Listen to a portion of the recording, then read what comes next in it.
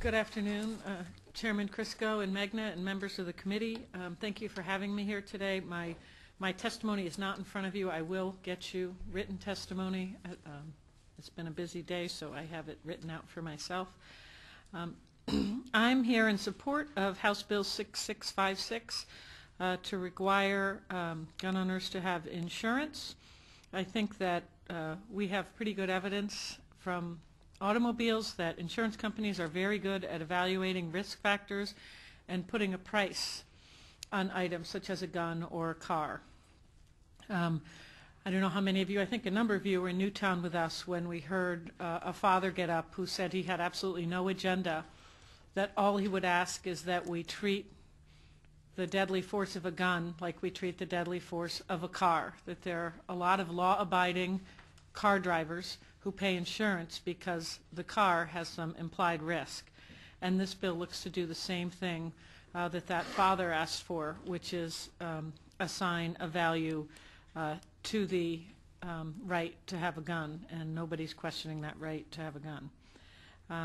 So I think that there are community risks affiliated with having a gun, just like there are community risks affiliated with driving a car, which can be a deadly vehicle. I think the reason that this comes up in part is because in 1996, in an appropriations bill, the CDC's funding to do research about guns was cut significantly, actually all of it that had been assigned to that.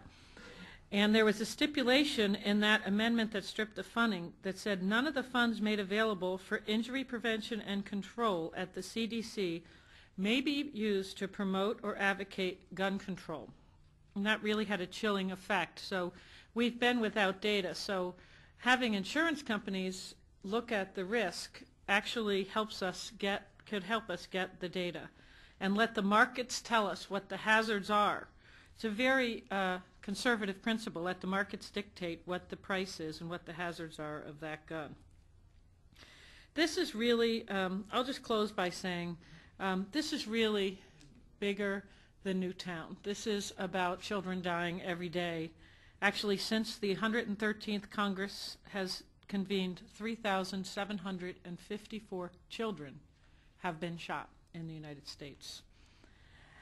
I read a statistics that in 2010, a child under 5 was more likely to be killed by a gun than was a police officer to be shot in the line of duty.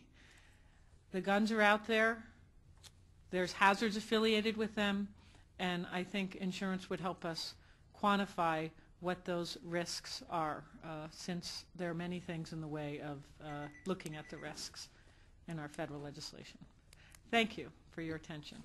Perfect timing, too. The buzzer just went off. For an elected official, congratulate you. Representative Sampson. Thank you, Representative, for your testimony this morning.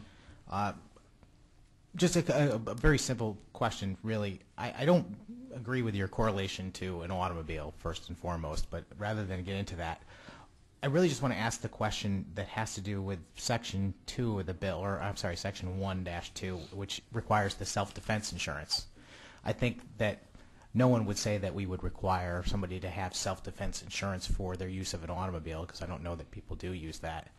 And to me, that is one of the most egregious parts of this bill, is that we're going to require people to have insurance for their actions in self-defense. And I just wondered if you speak to that using your equation. I think it's a very fair comment, and what we did was we looked to how other states, what other states did, and you know, this isn't all my bill. I worked with other folks, but I would say that I think you make a fair argument, and if the committee decided to strip that section, I would understand it. My big goal, broad-based, you know, for the chairs to understand, is that we look seriously at requiring gun owners to have insurance because, and I know you disagree with the car analogy, but you know, we know that cars cause deaths, and we know that they cause injury, and the idea that someone has to be responsible for those societal costs,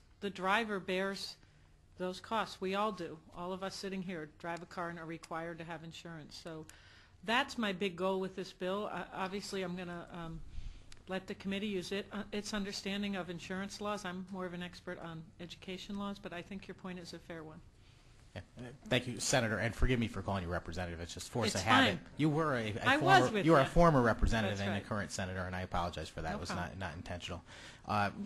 And thank you for your testimony. Again, I had a thought. It's escaping me, and I'm trying to re-grasp it right at this moment. But it has to do with who's responsible. And again, I would just point out that an automobile and a gun are just tools. The car is not responsible for a death, nor is a gun. It is the person that is driving or holding the firearm that would be responsible for what happens. And if I could just reply to that, I mean, sometimes, like my son was driving a car down a main street in our town, and the brakes went on him, and he hit the car in front of him. So it wasn't his fault, wasn't the person in front of him's fault, it was an accident. I know that guns can accidentally, shoot. People can drop them, and they can shoot, and people get hurt. Understood. And the idea is that that's what this does, is it covers for accidents like that can happen, and other events as well. Understood. And this was my the reason for my first question, really asking about the self-defense, whether we're trying to get at a potential accident that could occur, because certainly insurance companies are never going to cover intentional acts. And I don't know, it just seems to me that some of the motivation behind this is to maybe connect it with the acts of a mass murder, and I don't think there's any correlation whatsoever. The acts of a mass murder would never be covered by insurance. I think that what happened in Newtown, and then some of the awareness of what's happening in the suburbs, in many more, a lot of teens die of suicide, and adults too, with guns in the suburbs, and also a lot of innocent people die in our cities. I think the idea of this bill is that Newtown raised this sense that there are people dying every day and being injured, and there's a societal cost to gun ownership that's in the billions in emergency room visits and other things. There are societal costs. And it struck me as an analogy to cars, because it's a very similar thing. There are societal costs to driving a car, and it's a deadly weapon as well. So that's the motivation for this, is trying to make Connecticut safer, and having us as a culture look at what are the costs. And I believe that holding insurance on a gun, if you're at a higher risk, if an insurance company decides you're a higher risk, say you had incidents of some kind of abuse in your home or aggravated assault, you'd probably have to pay higher rates on gun insurance than if you had a perfectly clean record. So the idea is just trying to actuarially figure out what are the costs of gun ownership. And we know that people are dying, but there are other costs as well. So, I mean, do you have any of that data whatsoever? Because I think what the evidence would show is that the societal costs of automobile ownership are much higher than legal gun ownership. And I think that this bill is only going to apply to legally owned guns. I mean, criminals certainly are not going to do it, and they're responsible for all of the crime and deaths outside of the few accidents that might occur with firearms with law-abiding citizens. Well, from my previous testimony at another committee, I can tell you that, and I know you had a caveat in the way you described it, but by 2015 in the United States, it's expected that gun deaths will surpass automobile deaths. And we know that since we've put a lot of safety measures in place with automobiles, that the number of deaths by automobile are going down. Well, but the fact is that the gun deaths you're including are, I'm certain, criminal gun deaths, suicides, and many other things that have very little to do with this requirement for insurance on people that are obeying the law. We would probably disagree, but I'm not going to. Well, I'd be curious to know if there's any data that exists that might tell me otherwise, because I really don't believe. I mean, there's tons and tons of data out there about our violent crimes in the U.S. and statistics before and after various weapon bans and so forth. And I think that usually the numbers I see that involve gun deaths include all these other things: criminal gun deaths, even police officers shooting criminals in the act of saving another innocent person would be included in that gun death. So how many gun deaths are actually, would fall in the category? I can try to find that.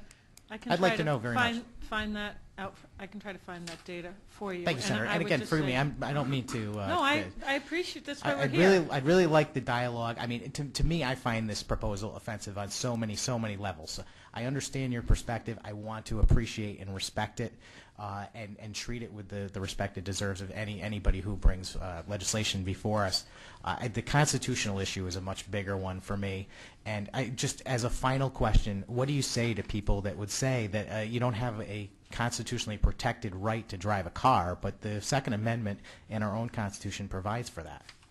Well, what I would say to you that I totally believe, and the Connecticut right to bear arms is even stronger than the U.S. right to bear arms. I'm not questioning that. You have the right to free speech, but you can't yell fire in a crowded theater. The idea is you have rights, but that there are limits on these rights when it comes to public health and public safety, and I think that's what this is trying to address. But I really appreciate your perspective too, and I think, like most dialogues we've been having through this challenging session, it's been very respectful. and I The Supreme appreciate that. Court has already kind of gone through that whole philosophy about whether you can shout fire in a crowded theater or not. You can go out in the woods and shout fire, just as you couldn't go into a movie theater and fire your gun. You could go out in the woods and fire it. And I think the limitations exist, and they're spelled out in various court cases that have happened in our Supreme Court when the issues have come up before. So I don't know, somehow it seems to me it's above our pay grade in the Connecticut General Assembly to be talking about constitutional law. But I'll leave it at that. Thank you, Senator. Thank you. Thank you, sir. Actually, maybe I could shed a little light on the self-defense piece. It's actually there to protect the gun owner in the event their liability carrier, I believe, denies coverage.